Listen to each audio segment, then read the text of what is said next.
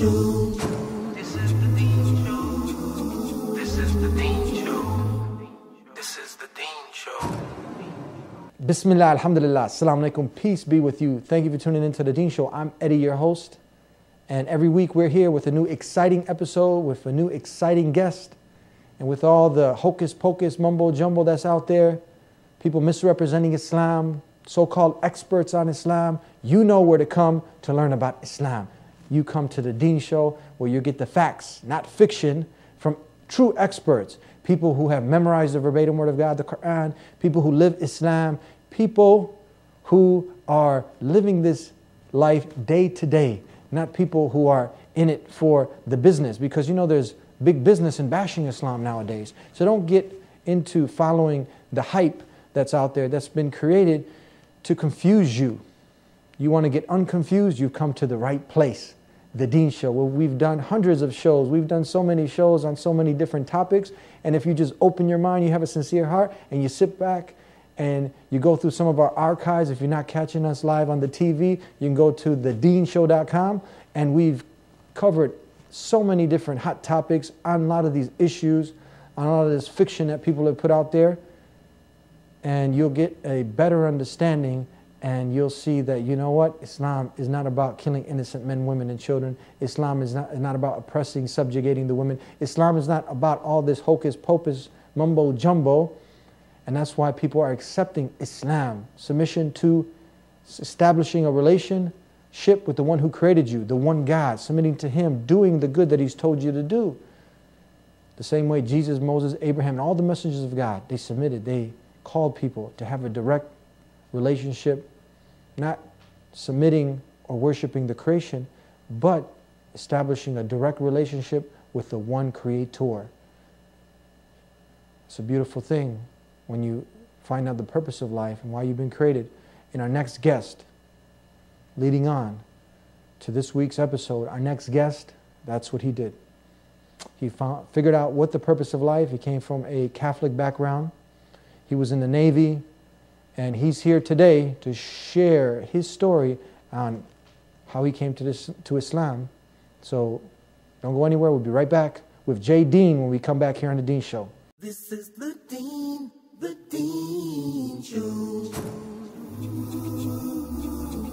is the Dean Show. This is the Dean Show. This is the Dean Show. This is the Dean Show. This is the Dean Show. This is the Dean Show. This is the Dean Show. This is the Dean Show. This is the Dean Show. This is the Dean Show. This is the Dean Show. Back here on the Dean Show, and we're here with Jay Dean. Assalamu alaikum, peace be with you. Wa alaikum salam wa rahmatullahi wa barakatuh. And peace be back upon you. Jay Dean, Jamal Dean, was that always your name? Well, of course not. I was brought up here in the United States, and I was born with the name of James. And after accepting Islam, I changed my name to something that was more beneficial. Jamal, which means beautiful, and Deen, which means the way of life. So it's a beautiful way of life of Islam. Now, did you have to change your name? It wasn't mandatory, but the Prophet, may the peace and blessings be upon him, said if your name is something that has no meaning and is undesirable, then change it to something that would be pleasing in the sight of God. And so this was a personal choice that I took, and Jamal was very close to the word James, so it was an easy transition, but it had meaning and substance to it. So as I said before, Jamal means beautiful, and then Deen means the way of life. And I looked at Islam as the beautiful way of life that all human beings should follow, trying to worship the Creator. Now, since you changed your name, did you also, since you accepted Islam, have to stop being American? Of course not. Most people confuse this and think that once you become Muslim, that you become this isolationist and that you're separate from the American society. But most people do not understand that Muslims have been here long before most people in America. And so the Muslim values are here in America. They're part of the Constitution of the United States. And it is something that document would not have been possible if it wasn't for Islam. And so actually it has actually enhanced my being an American by becoming a Muslim. The rules, the different things that we had to give up, like the bad things in society, like alcohol and premarital sex, all of these things that are very harmful to a human being. When you go ahead and become a Muslim, you look at these things and you start to correct these things. And so that's what I did. I went through a process in that, and it took me time. It wasn't something that happened overnight. And as I got rid of all of these things, I started to become closer to my Creator. I became a good neighbor, I became a good father, I became a good son, and these things were something that God would like and God would be pleased with. And so this made me a better American, I would say. Tell us a little bit about your life before Islam. We heard you used to be in the U.S. Navy. My life before Islam, I like to say it was a life without guidance. I grew up as most normal Americans. I actually grew up in a small little farm town with a lot of cows, chickens, normal farm town. Very small population, very sheltered environment, wasn't exposed to many cultures, many different religions, many different languages, so very sheltered society. I went through what most Americans go through. They go through a battle with choosing their own friends when I was younger. And so I started following people that were drinking alcohol, the whole club scene, things like that. And so I went down that path. But I saw something in my mind that said that this is not the way to live. And so I started to question, there has to be something more to life than this. And so I decided that I needed guidance. I needed morals, I needed values, and I thought that I could find this in the United States Navy. And so after graduating high school and that, I decided to join the U.S. Navy. I traveled around a little bit, and I did get discipline. Alhamdulillah, all praise and thanks be to God. But I did not find the guidance. In fact, I found more misguidance than what I found of guidance. After we would get done being soldiers during the week, we would hang up our bootstraps, and then all of us would head to the bar.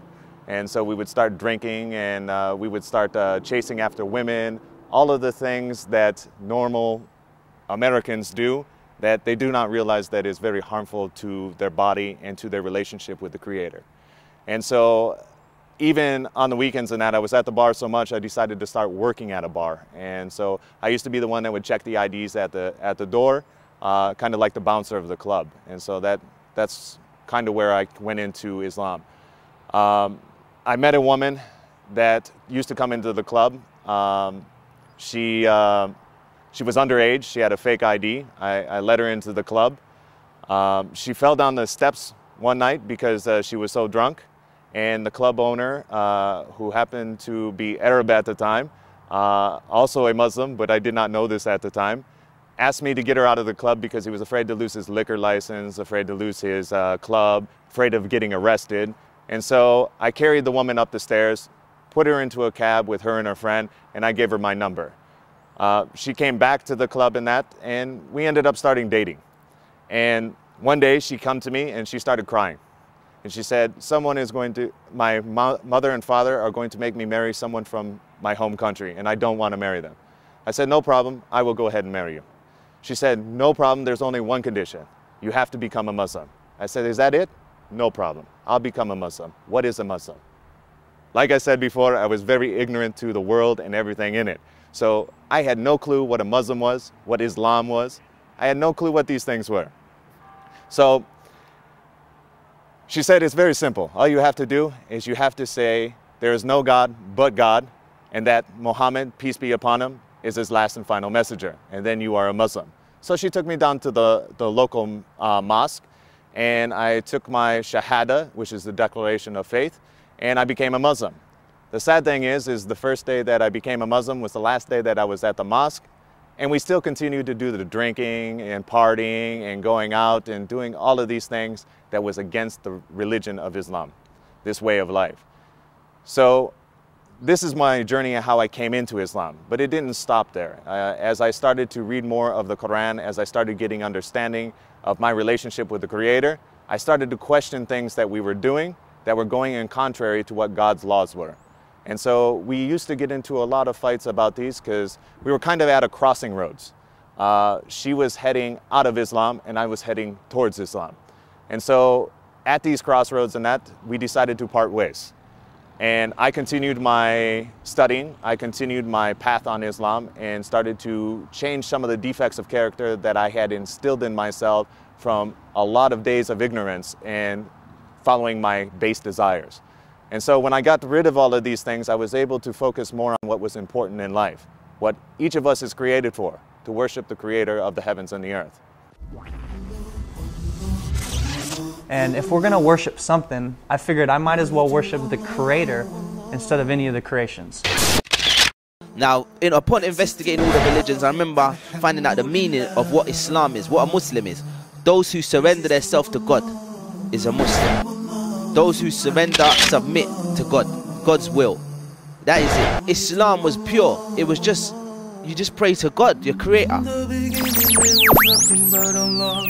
I am not afraid to stand alone.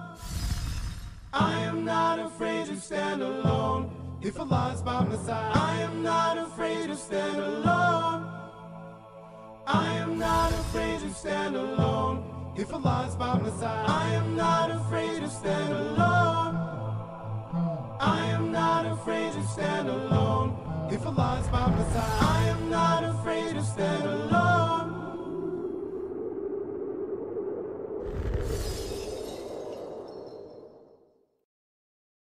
Now you mentioned Muslim club owner, then you mentioned this woman who's Muslim, and all this seems opposite Islam. Please elaborate on this.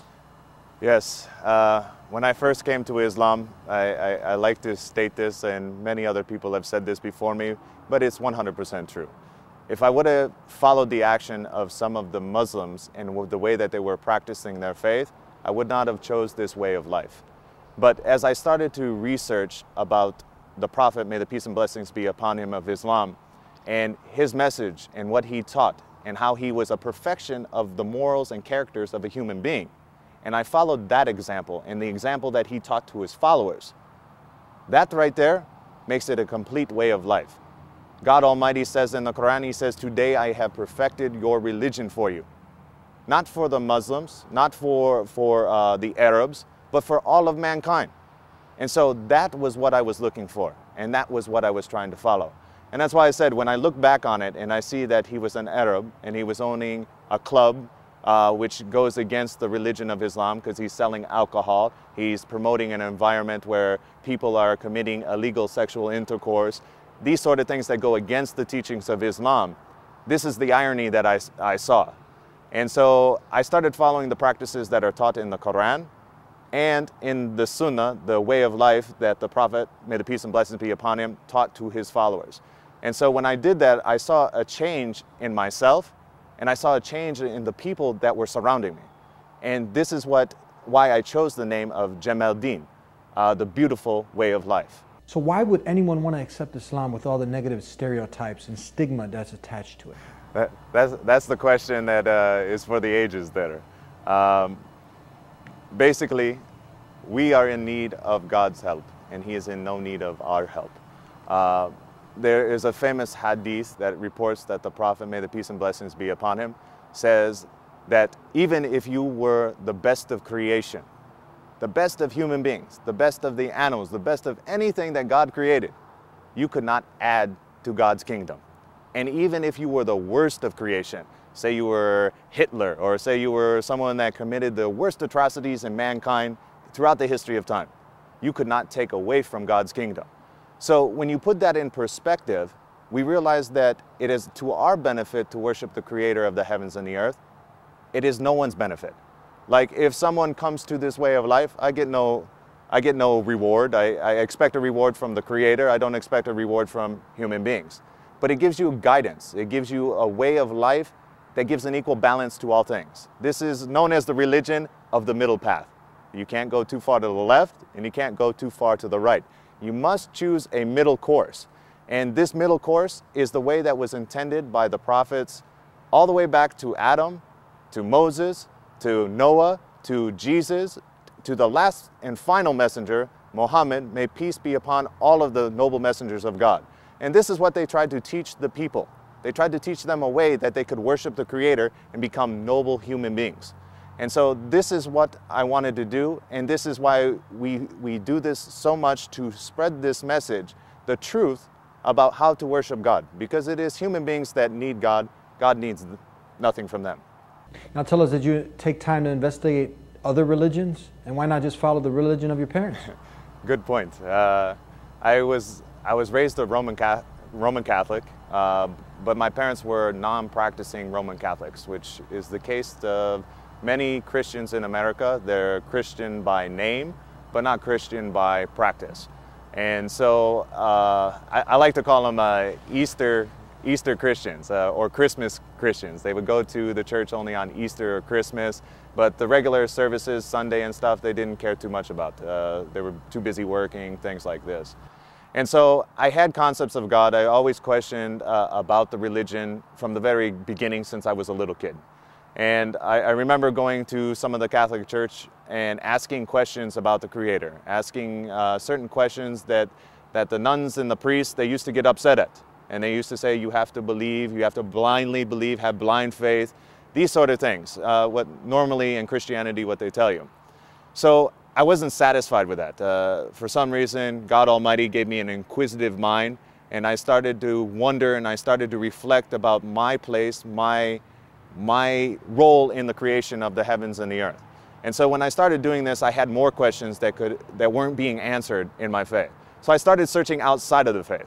I started looking into different isms, different religions. I started looking at Buddhism, Confucianism, started looking at Marxism, different philosophies, a lot of the Eastern religions, mostly because even in Christianity and Judaism, these are Eastern religions, even though they've been adopted and kind of hijacked by the West and made Western religions. But the original languages that they were revealed in were Eastern languages. And same thing with Islam. The main difference, though, is in Islam, I wasn't expected to believe in something I couldn't feel, I couldn't touch, I couldn't have tangible right in front of me.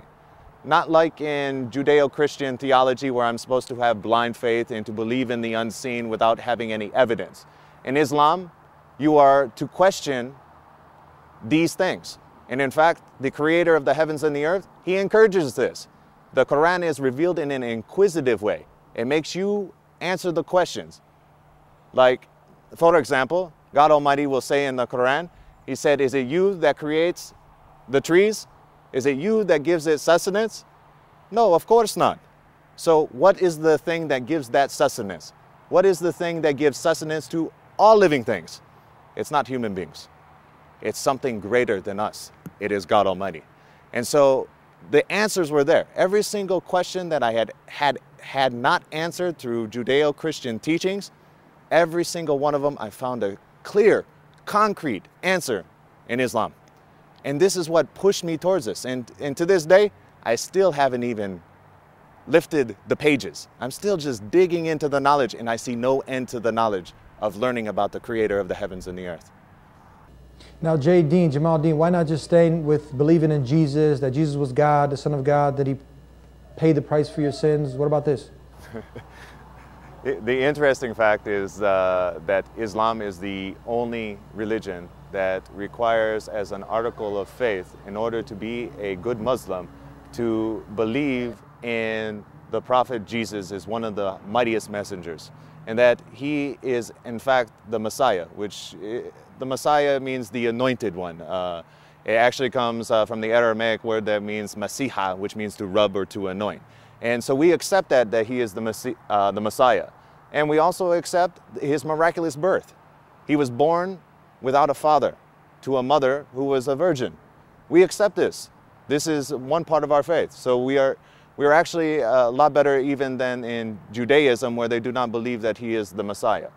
So this is a major part of Islamic teaching, and we believe in the message that was revealed to the Prophet Jesus, may the peace and blessings be upon him, only the message that he taught to his followers. not the message that is in the books today, because a lot of things have been mixed into the word of the mighty prophet Jesus. I tell many Christians this. I said, imagine if we had 60,000 people, witnesses, that used to eat with Jesus, that used to stay with Jesus, that used to sleep around Jesus, that used to be around him. Imagine if you had 60,000 witnesses that were writing down the words that were coming from his mouth. What kind of treasure would that be? It would be amazing. But unfortunately today, we do not have that. But we do have that with God's final messenger, Muhammad. May the peace and blessings be upon all of the messengers of God. And so these 60,000 people were standing around this prophet, getting his words, getting his message, and clarifying how to worship the creator of the heavens and earth. And so this is the beautiful thing about the religion. And so we accept Jesus as one of the mightiest messengers of God. May Allah be very pleased with his message and clear him of the atrocities and the deification that many people do of the mighty messenger Jesus today. Tell us, what were some of the challenges that you faced accepting Islam? Of course, with anything, when you want to bring about change in that, you're going to have challenges. God Almighty says in the last and final message in the Quran, he says, I do not change the condition of a people until they change what is in themselves. And so there was a lot of bad characteristics that I had inside of myself that I had to wash out. It was kind of like taking out the garbage. I had to remove these things from myself in order to purify myself, in order that I could worship the Creator properly. And in fact, one of the main things that Muslims do before they perform the prayer is purification. So this is the act of wudu, which is ablution, where you're going to purify yourself by washing yourself and your body so you can be clean before the eyes of Almighty God. And so this purification process is an ongoing effect of a Muslim's life. And so the more that you become clean, the more that you get out all of these negative things, the better person you become, the better father you become, the better daughter, the better son, the better human being, the better neighbor that you become as a human being in society and in general. Now, on the regret part, there is not a thing that I regret about choosing this way of life. This way of life is the one that was traveled by all of the mighty messengers of God.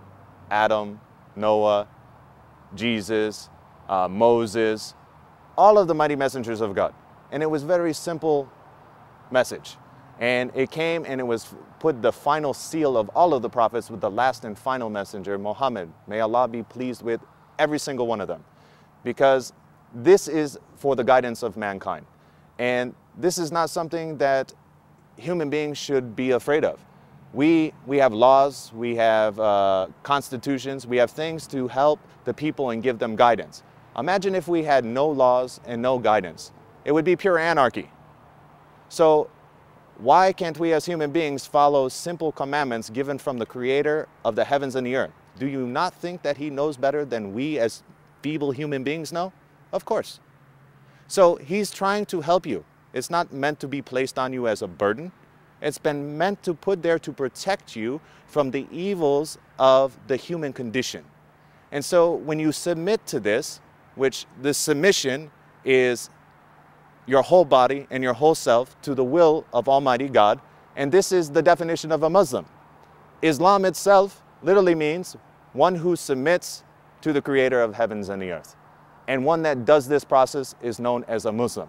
We consider all of the mighty messengers of God all Muslim, from Adam all the way to the final messenger, Muhammad. May Allah be pleased with every single one of them and reward them for conveying this very clear message to all of mankind. Jamal Dean, J. Dean, tell us, how do you feel someone can be convinced that Islam is indeed the truth from the Creator and that Prophet Muhammad, peace be upon him, is indeed the last and final messenger sent to mankind? Now, many people ask the same question of the Prophet Muhammad, peace be upon him, and all of the people question the messengers of Almighty God with the same questions that you're asking. God Almighty Himself says in the Quran, He said, you shall know them by their acts. For one, they come to give you guidance, morals, and teachings, and they ask nothing in return. This is how we know the messengers of God. Look at every single one of them.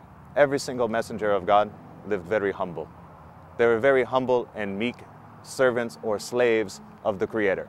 They asked nothing of the people, and they tried to give them morals, guidance, and support, and they tried to teach them a way of life.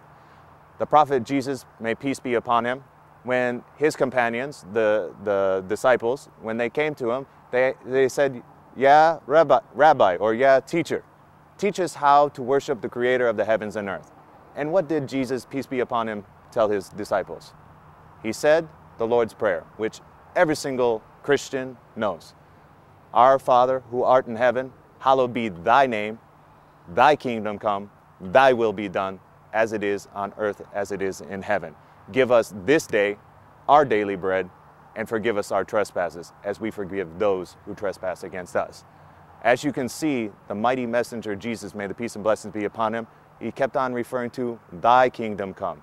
He didn't say my kingdom come, and he said, give us our daily bread. So he was putting himself among the people. Each of the messengers of God never made themselves above human beings. They put themselves in the same shoes as the people that they were trying to convey this message to.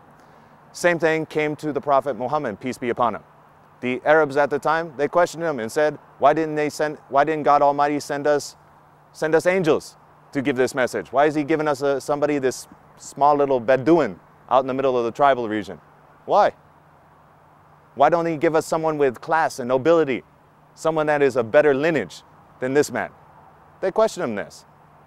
And God Almighty himself answered that question and said, it is I that chooses who the messengers are going to be, not you. And so every single one of these messengers had the same exact message from the very beginning all the way until the final end.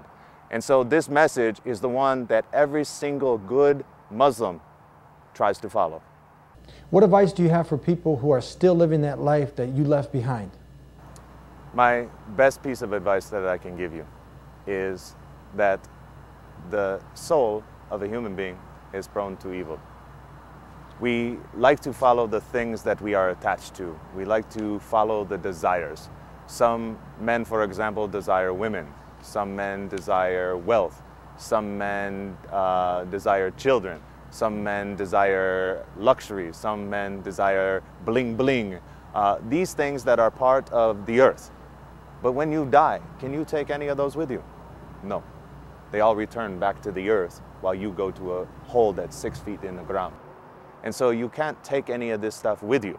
The only thing you can take with you are your good deeds. And so if you're stuck in a position like this, you have to understand that if you die in this state, there is no hope for you. But if you give up these things and you try to correct yourself and try to control your desires, then God will go ahead and give you support. There's a famous hadith that the Prophet, may the peace and blessings be upon him, says that Allah, God Almighty, he said that if my servant takes 1 step towards me, I take 10 steps towards him. If he comes to me walking, I come to him running. If he remembers me in a company, I remember him in a company that is greater than the company he remembered, which means the angels and, the nobility. So if you do these things, if you take your intentions that you want to find out what the meaning of life is, what my purpose in life is, and you want to come from down here, because this only leads in misery.